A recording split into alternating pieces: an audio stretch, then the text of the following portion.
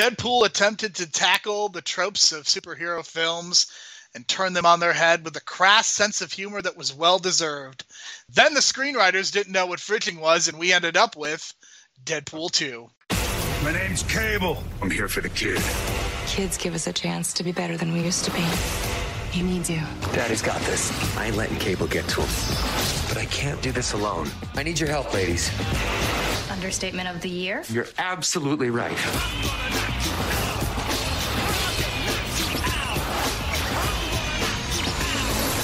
I like this guy. Give him a chance.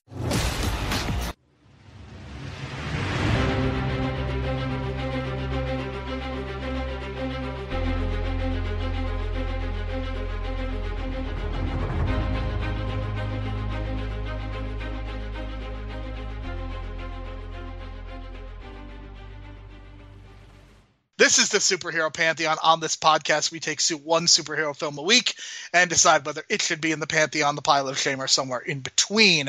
My name is Jerome Cuson. You can find me on Twitter at JeromeC1985. You can find additional episodes of this podcast at Apple Podcasts, Stitcher, Spotify, and all of your favorite podcast apps through the real world. We strongly encourage you to leave a 4 or 5-star review so as to help people discover this show and the great work that the folks at the real world are doing. By the time you are listening to this, the latest episode of Mars Investigated, episode 4, where we discuss 2 books and a movie, should be out. We also have Flooping the Pig, as they are talking about Adventure Time, and there will be movies with Matt Waters and Ben Phillips. If you would like to interact with us or send feedback, you could do so in 2 ways.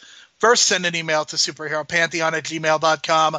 Second, find us on Twitter at Hero Pantheon. My co-host for this week and every week will be Brian DeBrain. He can be found on Twitter at Brian DeBrain. Brian, this was probably my biggest disappointment of 2018.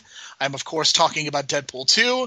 I was a really big fan of the first Deadpool, and I don't know. There was just something about this movie that did not click, even upon rewatch. This movie definitely did not click for me nearly as well as the first one, but I know in looking back at some of the feedback from other people, I know that I am the loser on this one, that the general consensus is that this movie was in many ways just as funny and much better directed based on what I saw. So Brian, I know that I'm fighting a losing battle in this one. I wouldn't say fighting a losing battle. I mean, we all have our opinions, right? It's just, this feels more of like a complete movie. I just felt like Tim Miller, you can kind of tell it was kind of his first movie in Deadpool 1. And yeah, Deadpool 1 had more of the heart. But I don't know what it is sometimes with just stupid comedies where you just kind of sit back and laugh. You know what I mean? And this one, I was just laughing like, it felt like the whole time. And this is like the 3rd time I've watched this movie. And I just laugh almost every freaking line. I just laugh, whether it's like a half-hearted laugh, or like a stupid laugh, or like a really belly-aching laugh. Because like there's some lines in this that are just hilarious, you know what I mean? And some timing and some of the gags. And I know the fridging thing bothers a lot of people, but in the end, I mean, he just brought her back anyway. I felt like with the whole time, with the time machine or the time watch thing, that they can just go back in time and fix things as a plot device. You kind of figured, well, it's a time travel movie, so he's probably just going to bring her back anyway. So as soon as I saw her die, I was like, oh, she's just going to come back in the end. Like, he's going to talk to Cable, something like that. I mean, anytime you're dealing with time travel and you got a dead lover, something is going to change. And we even kind of got that in Captain America a little bit with him reuniting with Peggy Carter. So, it just, it happens, and it was kind of obvious. I know it still bothers people, but they kind of fixed it at the end, right? I mean, maybe they didn't realize it, but they just kind of fixed the problem at the end. And not only that, they kind of fixed the timeline issues with some of these shitty X-Men movies too, as well. So, credit to that.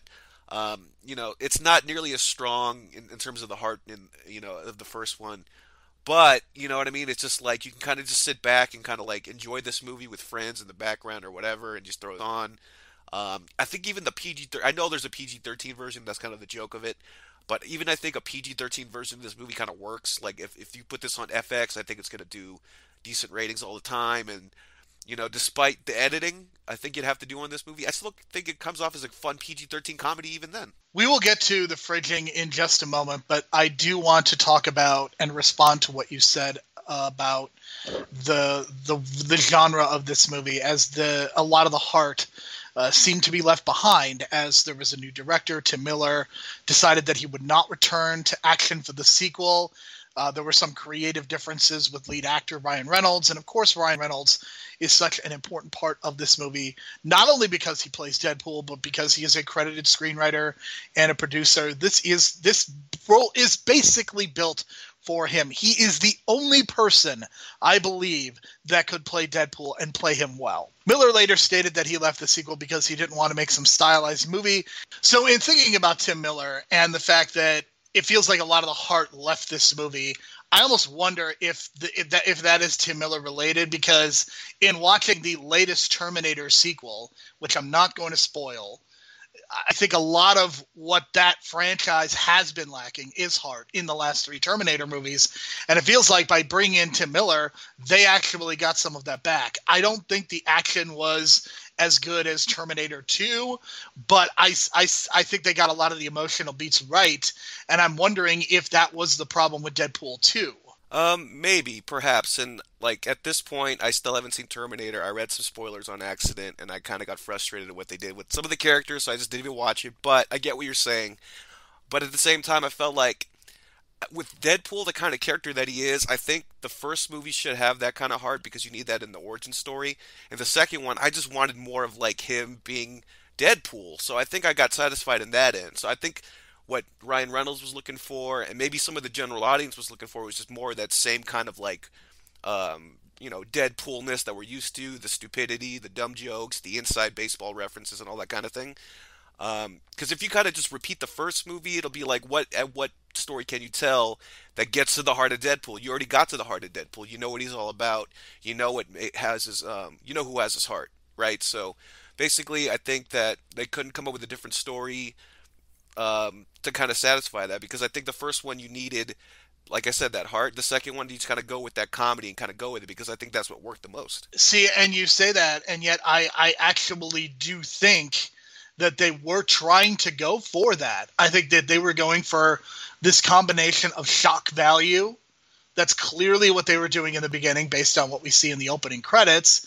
But I think they were also going for what you were saying with more of the comedy. So it feels like they were trying to have their cake and eat it too. And what they ended up doing is they did this fridging action, which is something that shockingly I had never heard of associated with comic book movies and TV shows and books. But it really does make a lot of sense when you think about it.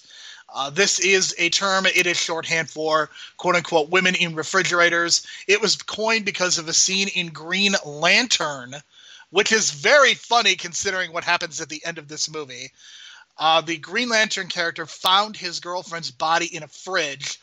What it ultimately, in the big picture of it, does refers to the fact that many characters in comics, movies, and television shows are sacrificed or injured to help the development of the male hero.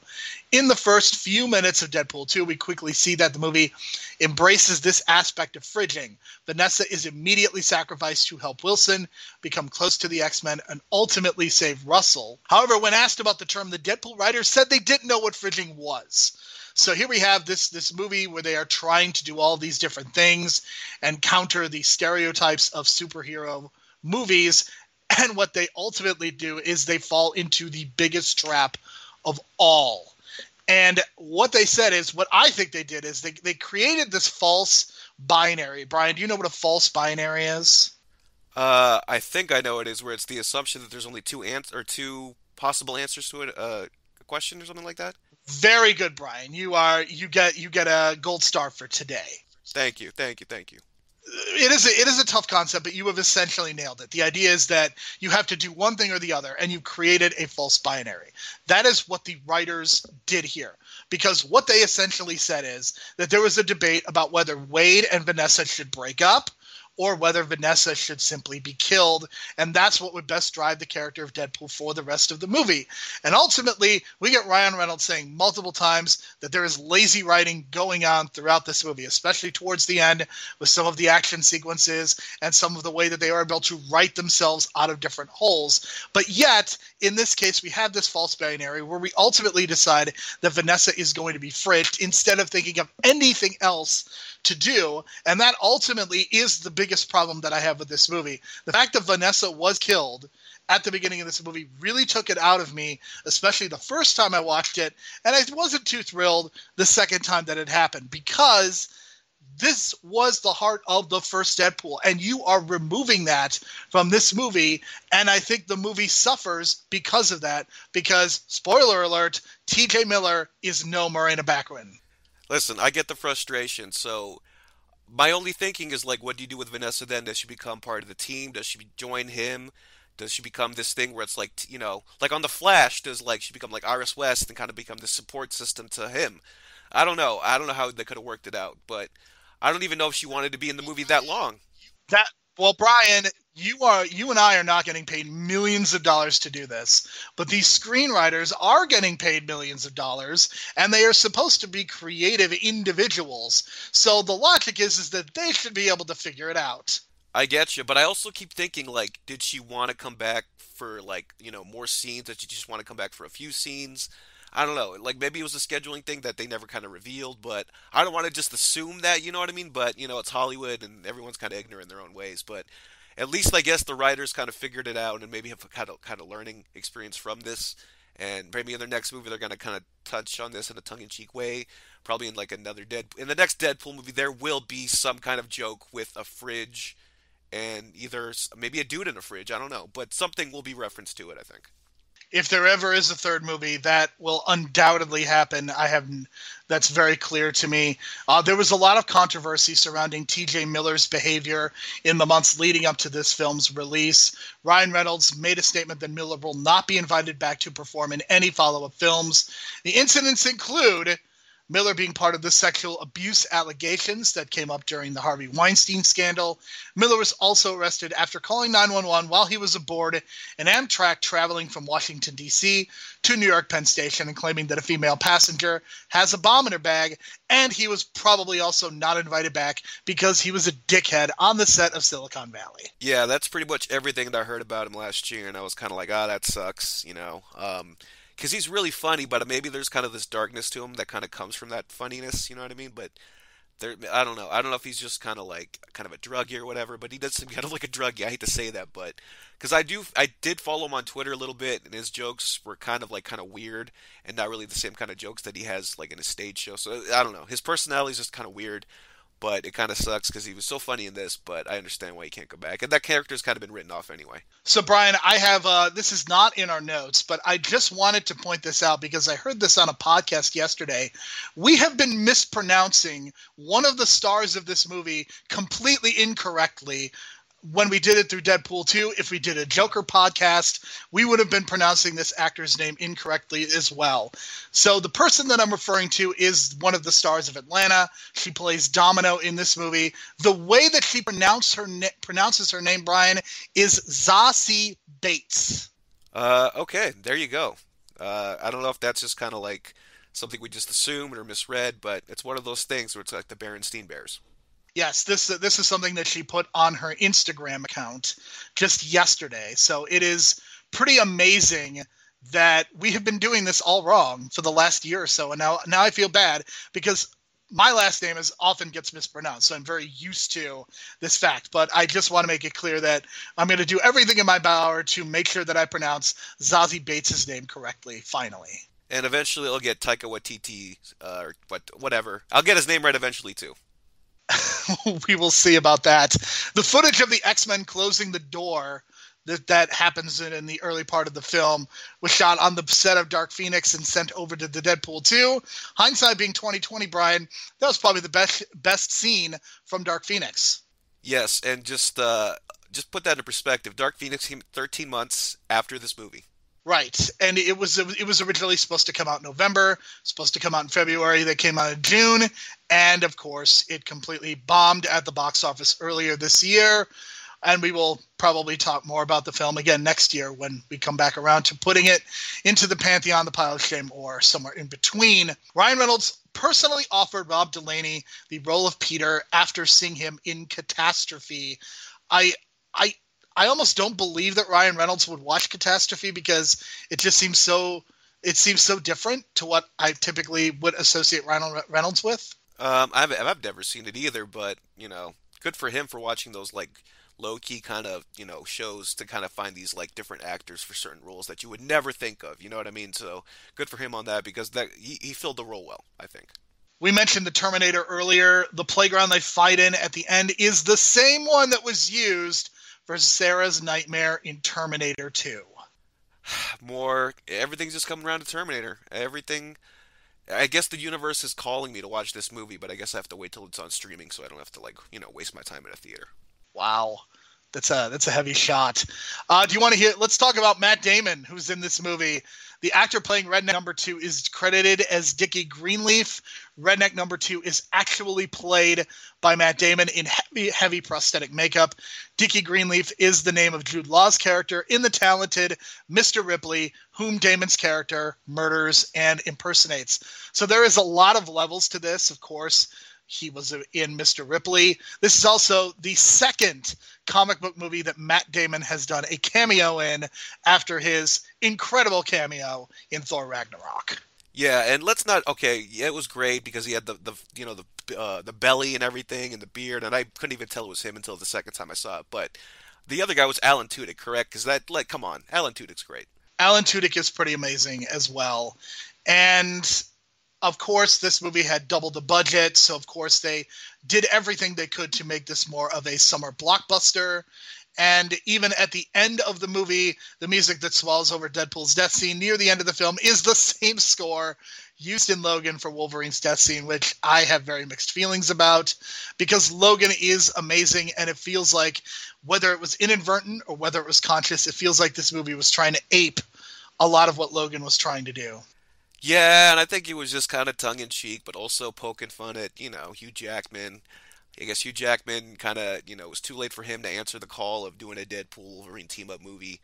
And they kind of just poke fun at it, and it kind of makes Deadpool kind of depressed because he never gets that chance to have that team-up movie, and they joke about that too. So, it's just more inside baseball stuff that it's tongue-in-cheek, but, at least the majority of the audience gets the joke. That is for sure. All right, let's finally get to the categories. Let's talk about the heroes. Vanessa is, of course, fridged in the first 5 minutes. I don't want to dwell on this too much. I think that the issue is that we are expected to care about this, and then they bring her back at the end after some time travel. And I guess the question that this raises in my mind is, so what are we going to do with Vanessa in the third one? Is she going to be pregnant? Because that isn't great either. Is she going to be more involved in the action? That's what I'm certainly hoping for, especially because TJ Miller will not be involved. I love the idea of Deadpool failing to become an X-Man because he's too much of a rebel, especially, again, seeing Dark Phoenix kind of gives this some perspective. I do like the idea of him trying to form his own team.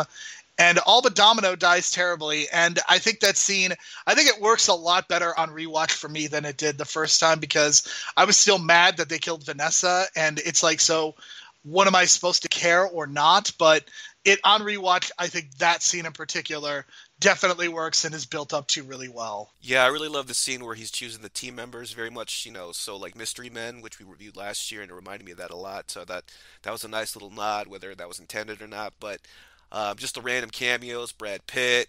I forget which his first name, but he's a Skarsgård. He's the Skarsgård that is Pennywise the Clown. He's the one with the spit. And then there's like that also mention of the Mojo Planet. I thought that was a crazy little Easter egg that I didn't even pick up on at first. But if you remember the X-Men cartoon and they go to the Mojo Planet, it's like this battle planet where he pits these different fighters from around the universe against each other for, universal television ratings or whatever, and it's just ridiculous. And I thought that was an amazing nod because that's such a deep cut that like there could potentially be a movie down the line on the Mojo Planet. So that was crazy. And then just them dying, and I thought it was funny because like there was so much hype about Deadpool 2 being like this setup for the X-Force movie, and I felt like maybe that was never the plan at all, and once they heard that, they just incorporated it just to make fun of it, just to kind of make fun of the fans, thinking like the fans know it all, and like this X-Force team is coming, and they set up this big scene, and they just end up dying. So I thought that was like the big joke of it all, that there won't be no X-Force movie at all. It was just like this big joke, and that, the only, lingering thing that we get is Domino. Right, and of course, Domino is great. She's undoubtedly the best new character in this movie, I think, even more so than Josh Brolin. I think Josh Brolin, the fact that he was able to play Thanos so well, nail that character, the fact that I think he also did a good job playing Cable, I mean, I think it's a testament to just how good of a performer he is in these comic book movies, because I think he's taken two characters that I think would be extremely difficult to portray on screen and has done them extremely well. And for me, I think he is also a really positive addition. I think Zazie Bates, I mean, I think she's one of my favorite performers. I think she was really wasted in Joker. She definitely at least got one scene to kind of showcase her abilities here. I kind of would like to see her, maybe not a movie, but in this world of Disney Plus and Hulu shows. I hope that there is a way to get Domino more of a showcase, even beyond the Deadpool universe. Although certainly if there is a Deadpool 3 or an X-Force, I would definitely like to see her. We also get some of Fire Fist, and I mean, he's just kind of there. Kids in movies generally annoy me, and that was undoubtedly the case here. TJ Miller is in this movie, and it's kind of gross knowing what the allegations are, what they are. So as far as the heroes go, I think it's kind of all over the place. Ryan Reynolds is good in parts, but I also feel like at 2 hours, this movie is way too long. And I think that this movie, in a lot of ways, suffers from bloat as far as having too many hero characters. So my score is a 6. I'll go with a 7. I think, Josh Brolin was fantastic in the role. Kind of limited on the dialogue, but he kind of sold everything with his face, and that was kind of the point of it all. Because when you see Cable drawn out in the comic, and then even in the X-Men TV show, it's all about his face and how serious he looks, and just the way that Brolin got those creases in his eyes. It was perfect the way he looked. And then, of course, with Ryan Reynolds, I thought he was just, funny as ever, and just making me laugh, and just all the little things and all the little jokes that he slips in. I couldn't help but laugh, and he does do some heroic stuff towards the end, and he was willing to make the choices that some of the X-Men are not willing to make, like killing the dude from the Essex Association. Whether or not he was a pedophile, he probably was a pedophile, to be honest, but yeah, he's willing to do the tough things despite being his kind of asshole dickish ways. He kind of redeems himself at the end, I thought. So 7 for me. All right, let's talk about the villains. I don't think there's really a lot to the villains. I think Juggernaut is actually used better here than he was in The Last Stand, and after reviewing all of the X-Men movies, that is the decision that I've come to, despite the fact that we see Juggernaut literally show his ass in this movie and kind of die in a horrifically, comedically funny way. I still think the Juggernaut is used better. We get a cameo from Black Tom Cassidy and some hints at Cable possibly being racist, even though Black Tom Cassidy is white. Cable is teased as kind of a villain, but ultimately he's regarded as a hero. There really isn't a lot to the villains. We have the pedophile, as we will call him. There really isn't a whole lot to his character. So much of the focus is on Deadpool that we get almost nothing from the villains. So I don't even feel necessarily comfortable talking a lot about this. I settled on a 4 because I did like the performances of Black Tom Cassidy. I liked what they did with the Juggernaut, and I was amused by the scene at the end as they killed him horrifically. I'll go with a 7. I think, Josh Brolin was fantastic in the role. Kind of limited on the dialogue, but he kind of sold everything with his face, and that was kind of the point of it all. Because when you see Cable drawn out in the comic, and then even in the X-Men TV show, it's all about his face and how serious he looks, and just the way that Brolin got those creases in his eyes. It was perfect the way he looked. And then, of course, with Ryan Reynolds, I thought he was just, funny as ever, and just making me laugh, and just all the little things and all the little jokes that he slips in. I couldn't help but laugh, and he does do some heroic stuff towards the end, and he was willing to make the choices that some of the X-Men are not willing to make, like killing the dude from the Essex Association. Whether or not he was a pedophile, he probably was a pedophile, to be honest, but yeah, he's willing to do the tough things despite being his kind of asshole dickish ways. He kind of redeems himself at the end, I thought. So 7 for me. All right, I would give this a 4, and I think it's for all the reasons that I mentioned. Let's get to the story. I think it's really interesting just the way that this movie starts off with Deadpool. We get Dopinder again involved in the action at the very beginning where he returns to play the cab driver, and we get some funny interactions between these two. I do kind of wish that Dopinder had gotten a little bit more to do. I kind of feel the same way about Teenage Warhead and Yukio. This is one of the few same-sex couple portrayals that we have had, especially in a Marvel movie. That's something that we really haven't seen yet in an MCU movie specifically. So I'm hoping that there is a way to incorporate that more into the MCU as they continue to move forward. As far as the rest of the story, I don't think they managed the tone nearly as well. And I know that I'm in the minority on this. I know that a lot of people feel very differently. I think a lot of the heart seems to be lost. Should we care about Vanessa dying given the meta commentary? That's one of the big questions that I ask. Should we care about X-Force? Or is it supposed to be hilarious given the way Rob Delaney's character is treated? Like, specifically Rob Delaney's character, Peter. Like, he dies horrifically, but then when Deadpool goes back and changes the timeline, he saves him. And he's the only one that he saves. And it's bizarre to me that that's the only thing that, I mean, it's just, this movie feels like it's all over the place. There are other story beats that I want to talk about, but Brian, I'll let you speak on anything that I just discussed. Yeah, once you go like 10 minutes into this movie, I realized that, okay, it's a different tone, and I'm accepting it because, like, I just wanted to laugh. When I see a Deadpool movie, I just want to laugh, at this point. Yeah, the first one had some touching moments and some romantic stuff, but at this point, when I just see Deadpool, I just want to laugh because I find him so funny. It's just like, give me the jokes and whatever, and I get it. Like, they kind of went, they put like the story kind of like to the side, you know what I mean? It wasn't as important. It was more about the jokes and like the sight gags, and I get that kind of thing. So I'm willing to accept it. It's not a strong story at all. Believe me, like that's I'm giving this a 6. So it's like, it's not like it's amazing writing, and I know it's not amazing writing, but I just accept it as like a silly, stupid comedy. And sometimes you just need that, you know what I mean, just to laugh or whatever. And this kind of fits the bill for me, and it's great to just put on the background. And every now and then, when you do pay attention, you just find yourself laughing at everything. So even with the Juggernaut, even all that kind of thing, and kind of kind of exposing him at the end with his ass and everything, and it made the Juggernaut seem kind of like jobberish at the end, but at the same time, it's like it's a stupid comedy. Of course, they're going to end with like shoving something up Juggernaut's ass. You know what I mean? It's a Deadpool movie. You expect that nowadays, right? And I don't necessarily have a problem with that. I mean, like, I get it.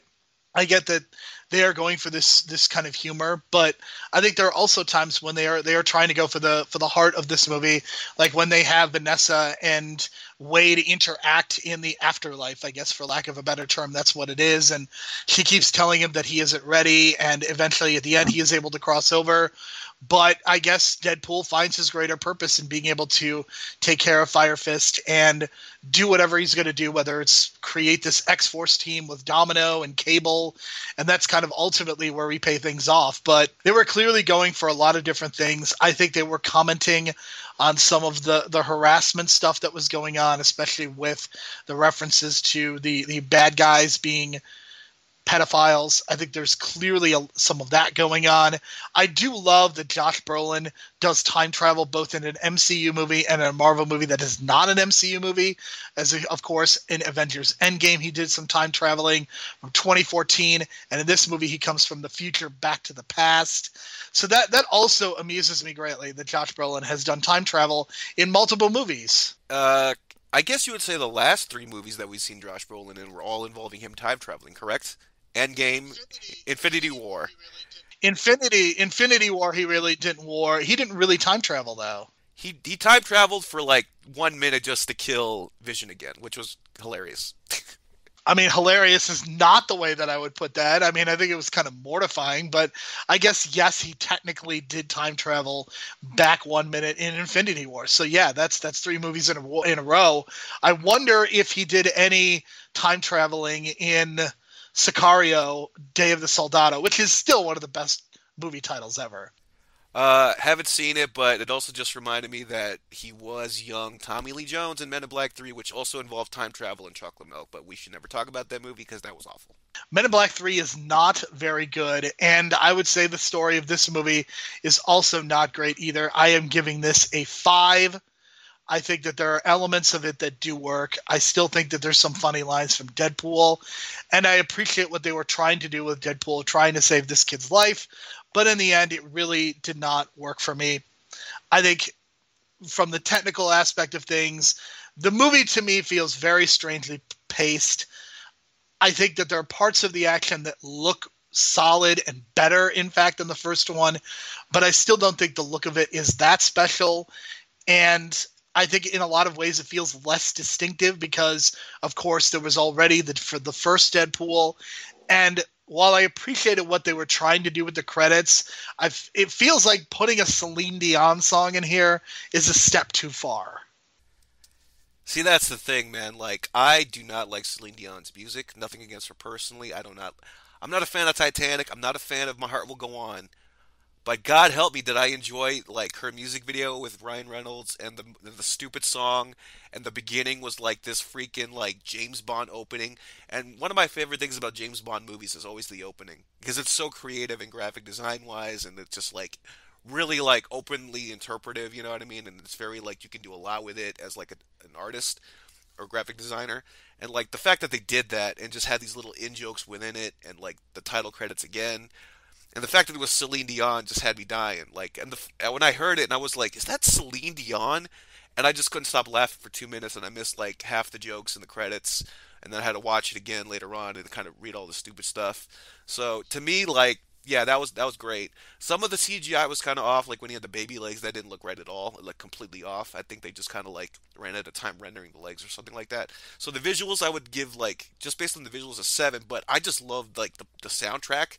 And I know sometimes people get annoyed with like these poppy kind of like random soundtracks that don't really fit the tone, but I felt like just the 80s music they picked, and then again with the George Michael thing, and just like the Aha thing. And I got to mention, like, if you get the Blu-ray and you put in the Blu-ray for the first time, it will appear like the DVD or the Blu-ray menu is like a VHS, and it's playing like with this like lower quality grade and like tracking problems, and it's playing like Aha Take on Me in the background. So I thought that was a nice little touch too. So for me, I'm gonna give it an 8. Like 7 alone based on the visuals, but I like the score or like the soundtrack so much that it just enhances like the comedy aspects of the movie, especially the beginning with Celine Dion. So I have to go with an 8. I am giving this a 6, and I think part of that has to do with some of the strange editing choices. The baby legs, it looked fine in theaters, but when I was watching the streaming version of it, I don't know. It definitely felt more noticeable that the legs didn't look right. And I don't know what that is, but I think perhaps it has to do with the transfer. But the baby legs honestly looked okay to me in the theater. It's definitely not something that seemed totally out of line. I don't know. I think it just ran out of time, like rendering or whatever, and they kind of just cut it short, and it looked like an 8% render of like 100% of baby legs. You know what I mean? Like it seemed like 20% of the legs were missing. All right, so my technical score again is a 6. Let's go to The Legacy. This is a movie that made a lot of money in a short amount of time, and just like so many other summer movies, in a lot of ways very similar to The Incredibles, I think this was kind of forgotten because there were so many superhero movies in the summer, and it really only feels like Infinity War is the only movie from last summer that I think has had any sort of stickiness. I think it made fridging a really well-known concept, and that probably is going to be its most important contribution. Ryan Reynolds also continues to be the only person who can play this role. And ultimately, I came down by giving this a 6 because I think there are some positive elements to it, but I'm not sure ultimately how much it is remembered by people. The way I see it, it comes down to the marketing, because based off the marketing for the second movie, it was just all over the place. Like they were putting Deadpool on random covers of other movies and selling them as special editions of that Blu-ray. So you would see like a War of the Planet of the Apes Blu-ray cover with Deadpool on it, and I was like, God, I want all these. And I'm not even fans of even half these movies. I like the Planet of the Apes trilogy, the new one, okay. But I'm saying there were other random movies I can't even think of right now that had Deadpool on the covers, and like there was all this advertising and all these jokes, and the fact that they made a Christmas movie out of this, like re-editing the movie, and a PG-13, or I think that was the PG-13, Deadpool, whatever. Just re-releasing the movie in such a weird fashion, it had a lot of legs to it, and it made so much money, like on the heels of Infinity War. So I thought that was kind of impressive. Like I thought it would like hurt its box office based on being so close to Infinity War, but it didn't. It seems like it just has its own audience.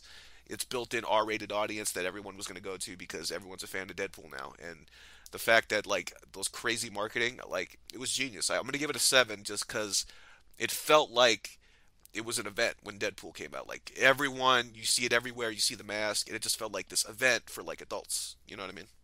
I think the fact that it came 3 weeks after the first, or I'm sorry, the third Avengers, I think that certainly made a difference in the box office. I think there might be slightly different audiences, and I think people are still into the R-rated superhero thing, as the Joker movie has also proven that people, that's kind of what they want in their superhero movies at this point. At least some people do, and I'm not necessarily sure that's a bad thing. I think the key to the genre surviving and thriving, the only way it's going to do that is if it continues to evolve and tell different kinds of stories. And that's what also a TV show like The Watchmen is doing.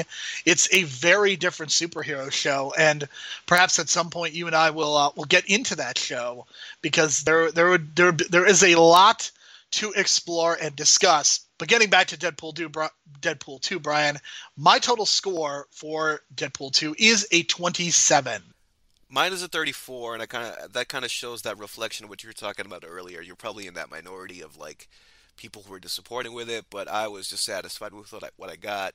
And you know, it's dumb, it's stupid, but sometimes you need a good laugh, and Ryan Reynolds just delivers with the laughs on this one.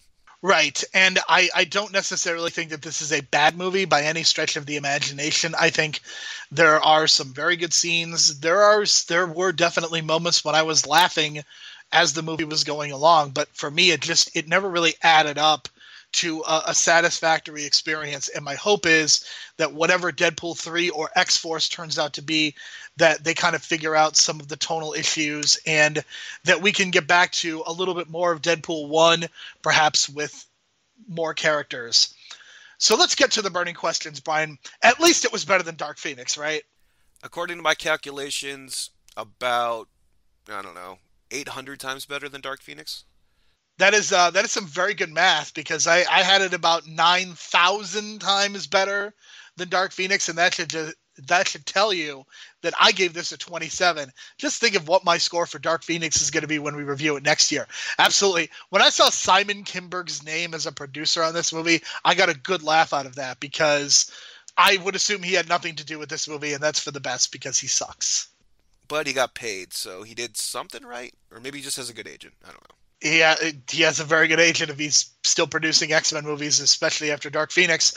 What is the bigger disappointment, Incredibles 2 or Deadpool 2? For me, Incredibles 2, just because I felt like it should have been the Underminer as the main villain, and that was the draw for 13, or I don't know how many years, but that should have been the main villain, for sure. For me, it's Deadpool 2. I will say Incredibles 2 was a disappointment, but at least I liked Incredibles 2. Deadpool 2, I didn't really even like this movie, so I'm going to go on the other side and say that it was not only my biggest disappointment of the summer, probably one of the most disappointing movies I saw all of 2018, given what we saw in the first one and how I think that movie was just a miracle and so hilarious, and the second one just didn't work. So, Brian, here's the most important question of all. What is a picture of Karl Marx doing in the X-Mansion? I think, maybe Xavier was just a communist, man. Maybe that's just the truth. I don't know. I don't want to speculate, but, you never know. He is from the 60s. So the big question that I have is Deadpool going to start reciting things about late-stage capitalism and things like that in Deadpool 3? I mean, that's going to be what the next question is, but I think this is utterly fascinating to me that there is a picture of Karl Marx in the X-Mansion, and if that is canon, if that's there all the time, then what are the political beliefs of the X-Men in this universe, especially given their relationship with the government in Dark Phoenix? I think I'm thinking about this too much. Well, I mean, Colossus is in it, and he is Russian, and he was watching the house, so you never know. So when Colossus is not watching the house, they take the picture of Karl Marx down. That's what I'm to assume then. Maybe he puts it up for good luck as he's watching the house as like the guardian. It's kind of like his thing. Maybe he's just like a babysitter with like a pet peeve. So I really want to go back to all the X-Men movies and now see if that picture of Karl Marx is there. You do that because then you have to watch X-Men 3 again. I mean, not all the X-Men movies. Maybe just Dark Phoenix. I mean, we're gonna have to rewatch it anyway. For our review next year when we decide whether it goes into the Pantheon, the Pile of Shame, or somewhere in between. So we'll figure it out then. We'll come back to this question next year. Yeah, because the big mystery of all, is he a communist or not? I mean, I think that is far greater than the mystery of whether the movie is good or not, because spoiler alert, it sucks. So this will actually give us some extra motivation, and it's a nice tease for the audience. Yeah, 2020 it's going to be an interesting year in terms of talking about X-Men movies, because God knows where it's going to be in the future. What did Deadpool 3 look like? I've been thinking about this. I know they tease this whole team-up thing, but with the whole universe changing, and, he kind of changes the timeline anyway, and at the end of Deadpool 2 with the killings that he makes, but I don't know, man. I feel like it has to do with like the alternate parallel dimensions that, I think it has to do with something with Doctor Strange. I don't know, that's kind of something there. There's something there with him entering or the MCU universe or whatever, and there's something to that. I think that's what kind of it'll be about, and kind of incorporating him into this new world, and that's the story to tell. And then everyone kind of travels over with him maybe in this kind of bubble, and bring over Vanessa, and everyone's kind of like in this bubble, and they kind of transform into our universe, and we get, Domino and Cable and all that.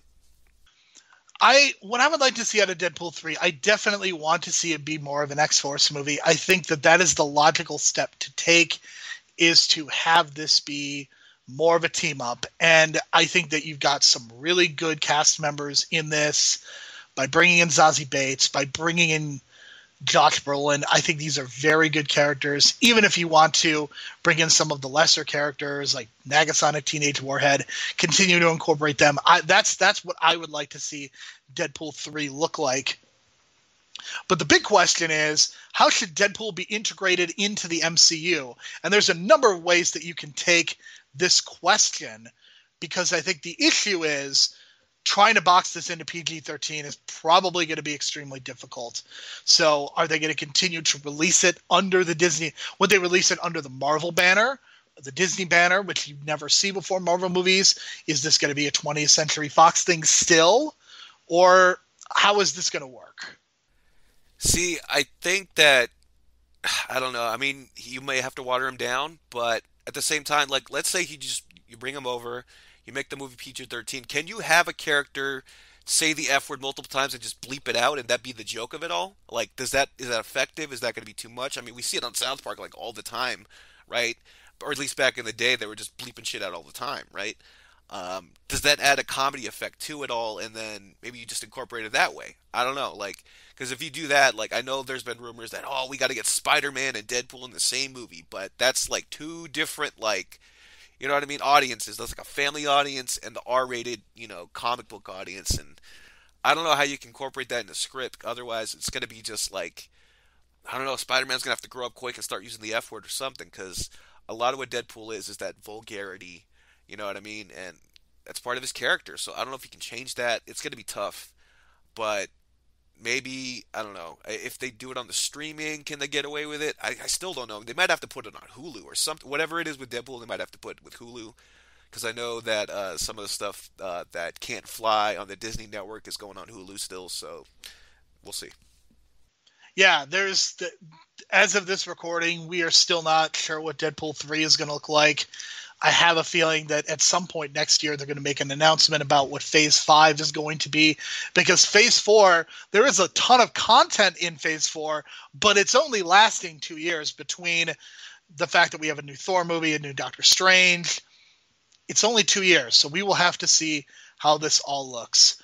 So, Brian, we are done with Deadpool 2. Next week we are going to talk about another sequel to a Marvel character. This time we're going to be talking about Ant-Man and the Wasp. And I don't know about you, but I completely forgot a lot of what happened in that movie. And even though I've since rewatched it, I'm still not sure if I'm going to remember everything by the time we talk about it. That's so funny. I remember that movie almost beat for beat, yet feeling like it's just filler, yet I kind of remembered everything about it. I don't know how that happens. It's pretty funny, but we will talk all about that next week. So for Brian, my name is Jerome. Thank you so much for listening. We will talk to you again next week. Since they killed Ryan Reynolds at the end, does that mean that R.I.P.D. doesn't even exist anymore?